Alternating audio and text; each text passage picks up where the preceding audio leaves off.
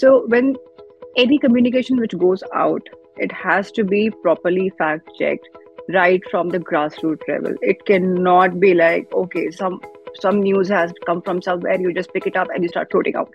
It cannot happen, right? So it has to be, I mean, I personally feel that at least from the policy side of it, even from, the news side of it, right? You have to have proper fact checking from the grassroots level, have multiple checks from multiple channels, and then put out a communication. Because one wrong word also can make a huge impact in what you're trying to say. It can be taken negatively as well, and it can be misinterpreted as well.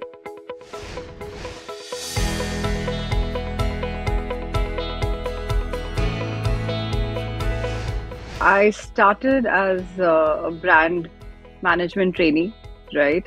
And it was a campus placement, and there was this company called Built Balladpur Industries.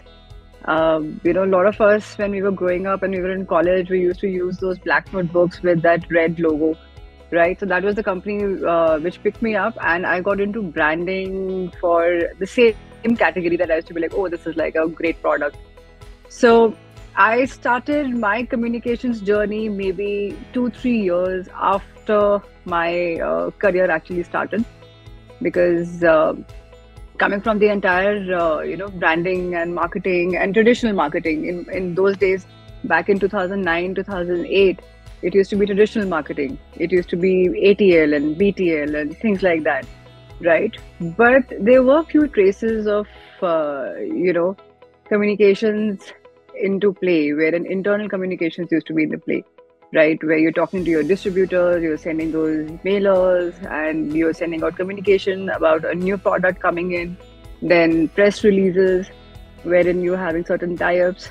So that's how I started. And as the world has gone technologically very advanced, we have moved to such easy but yet complex ways of communicating, right?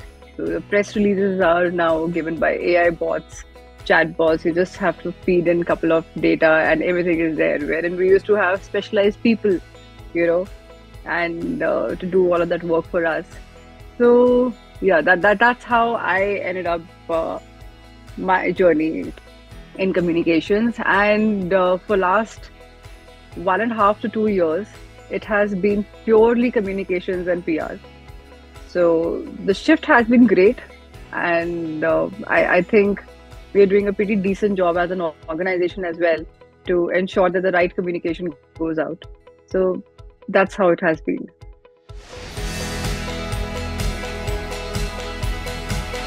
So, like, if I say that, when I started my career, I didn't know what was the importance of ROI, or what was the importance of crunching data, right? Or how to push a particular category in a particular demographic basis data, and, number of children, how to push stationery, how to do mind mapping, and how to average out distribution channel, and, getting more people on board. So it used to be all groundwork. But that was something that was not, that was known to me earlier. And that is how my journey of understanding data and, handling clear objectives and identifying relevant data sources, all of that came into picture.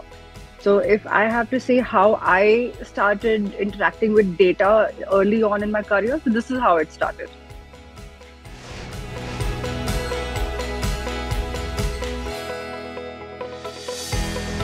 I will tell you about a campaign that I did, right? That was a digital literacy program, and we did it in partnership with Meta. All right. So if I give you a little background, how data came into play to understand the need for the campaign to be run. So, there's a lot of lack of awareness among children about cyber abuses, right? And as on date, you will find every single child having a handheld device, right? So they have access, they have exposure, but there are a lot of things which come along with it. So you say, rising cyber crimes, wherein cyber stalking is happening, cyberbullying is happening, harassment is happening. right? And it is leading to child pornography as well. Then there's phishing, ransomware, then defamation is there, then grooming, hacking, identity theft. I mean, you name it, and it's happening, right? And the major thing which is happening is the violation of privacy, which is not just limited to children, it is also limited to how parents' behavior impact. So there was this report which was published, and it said that 85% of children in India have been cyberbullied in various forms, right? And we are 7% higher than the global average. So this is all data, and these are shocking data wherein you understand that okay, there's a need, there's a need for awareness to be done. So we came up with this program wherein we reached to about 35,000 students across India, and teachers and parents, and we educated them about online cyber safety, keeping themselves safe. And it has been very impactful, right? The responses that we got and the kind of information that we shared. You won't believe that while doing this campaign, we realized that students from standard 8th, okay, they are on darknet, they are using platforms like Decode. So these kind of things, when they, it's all basis data and, crunching numbers and reports, and, a lot of things like that have been coming into play. And that is where I feel that, my campaign really made an impact. And we are still continuing with a lot of awareness programs, basis the data that we receive, basis the data which comes out into reports, and the crunching that we do. Right? So this is what I have.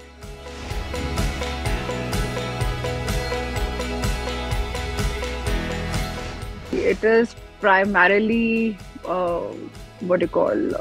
revolving around the numbers that we take. Okay, like for example, you're starting a project, right? It's an awareness project. So there is a set number of people that we have to reach. So we would, either have tie-ups with different organizations, right? And then ensure that the project is delivered. So the data matrix that you're asking about is more to do with reaching out the number of people that we already have. So you will have, key performance indicators wherein we define, okay, so this was our goal, this was our objective, right? And this is what is relevant to our particular project. And then it can keep varying depending on objectives, like how many individuals we have served, or what is the level of awareness, what was before. So you have questionnaires, you have surveys, right? And then you also get feedback from the organizations that you've partnered with, that okay, how many people have actually gone back and they have read the policies, how many clicks have been there, and how many people have what is the increase in number of reach outs. Like for example, there is some issue with some post being put up online, right? And sometimes people don't know what to do about it. At least that information is there, that awareness is there. So we get it in terms of feedback.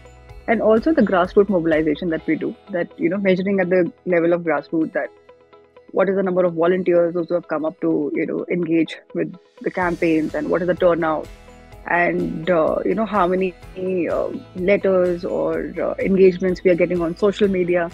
So things like that are our indicators.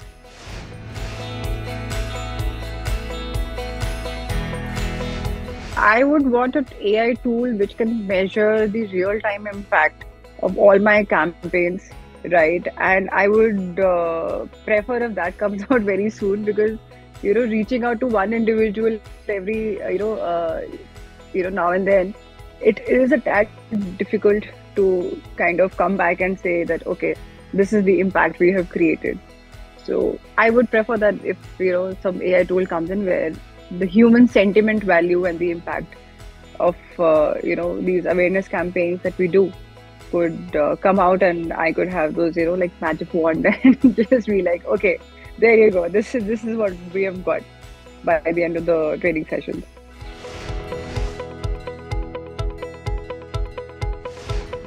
Anything which comes in, right, at any point in time in technology or otherwise, it will have few pros and it will have few cons, right? So the biggest con is that there's a lot of plagiarism. So if you think that AI is going to generate everything and you can just publish out. No, that cannot happen, right? Because it is plagiarized. You will find the same thing somewhere else, and then it doesn't have any authenticity, in terms of your work.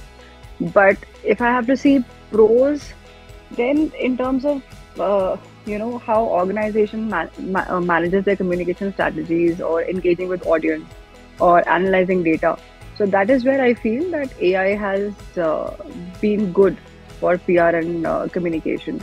So even for media monitoring, I think AI powered media monitoring tools can actually scan millions of online articles at once, and that actually helps in those transcripts in real time, and it allows the PR professionals to track mentions of the brand and industry trends and competitor activities. So AI can actually automatically filter and categorize, and it can save time in providing you updates and do some proactive communication. So that is where I feel that AI has been really impactful. And also, for those data analysis and insights, AI has been really helping in, measuring the public sentiment and identifying the emerging trends. And it kind of helps in tracking the effectiveness of their campaigns as well. So these are the places where I feel that AI has been impactful in, PR and communication. First and foremost, develop very, very strong communication skills, right? So communication skills doesn't mean that, oh, you can speak well, but it has to be effective communication, right? That is the foundation of PR and communication. And you have to listen. You have to listen actively, right? Otherwise, you cannot be an amazing storyteller. Until unless you don't listen, your storytelling is not going to be impactful. So, one is this. Then you have to hone your writing abilities, right? And stay updated on industry trends. Build a diverse skill set. You need to, people feel that PR and comms is easy. It's not, because there's a lot of crisis management, disaster management, reputation management is involved, and you have to have a very versatile personality and a very stable head on your neck, right? Only then you could do all of those things. And most importantly, it is important to build your network and build relationships in the industry, because that really helps you in your career, be it at the start, be it at the peak of your career in this particular field. You really need to have good network and good build relationships. So you can do that by attending industry events. You can do that by